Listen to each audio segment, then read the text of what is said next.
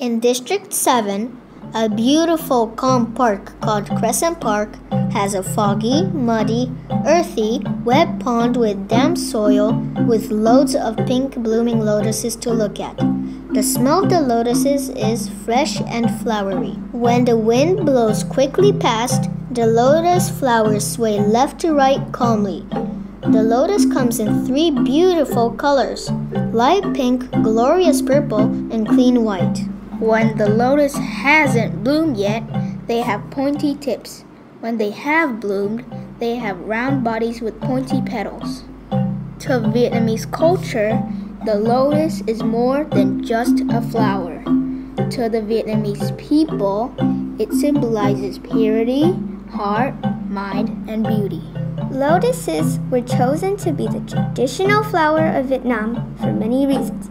For example, it grows in mud, but when it blooms, it is pure and glowing. Hoa sen ở Việt Nam mình thì mọc được tất cả các miền Nam, miền Trung, miền Bắc đều mọc được hết á.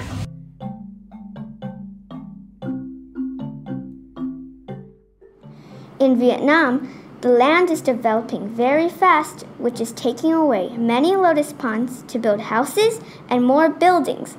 Every part of the lotus can be used for foods, refreshments, decoration, and praying.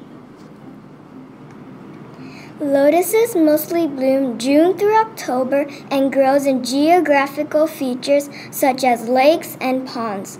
Lotuses need sunlight, water, and clean, fresh air to thrive. You need to have a water source, and so what's really ideal is to have a small pond where you can plant your lotus, and that water needs to be available year-round. Tropical climates really likes warm weather, lots of rain, and lots of available water. Oh yeah, animals really love lotuses. For one, small fish get to hide underneath their big broad leaves, and they also do a lot to clean the water and keep it nice and clean and oxygenated for fish and other invertebrates.